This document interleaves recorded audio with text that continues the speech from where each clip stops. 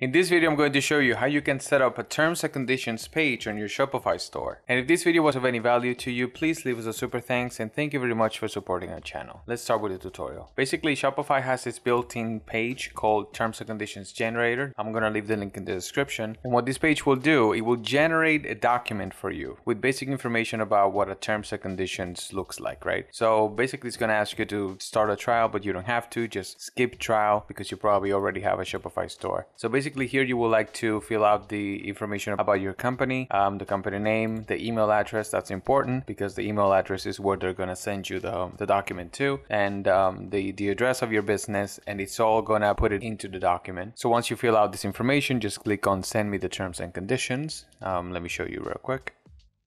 Okay, so the email has been sent. Let's go ahead and check our inbox.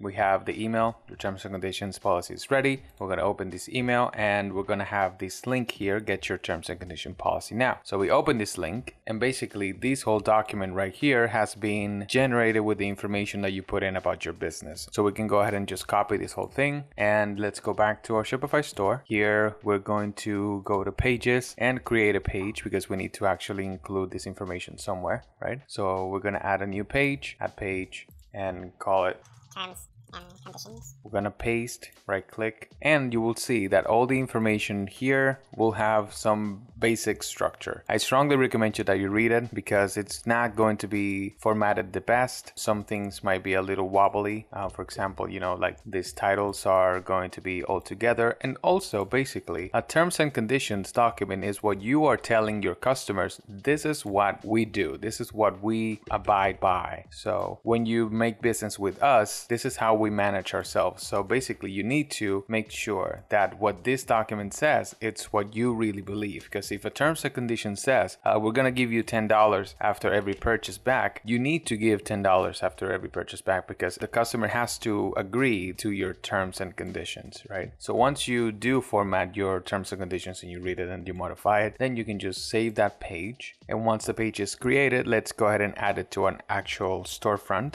So let's go to online store. You can go to navigation directly if you have a footer menu. If you don't, then just go to the theme and then click customize, and then you're gonna just like find a place to put it. For example, I would like to put it in the footer menu, which is where it goes normally. Quick links. We have the footer menu here to the bottom left corner, and I have you see quick links and newsletter. I'm gonna click on quick links, and what it has is the footer menu. So I'm gonna click on edit menu, and we're going to add another item to this footer menu. So I'm gonna click add menu item, call it, and you can type in the link of the page directly, or you can just search for it. I'm just gonna click, go to pages, and it's going to pull out all the pages that I have in my store. So I already have it right here, terms and conditions, and you can just click add.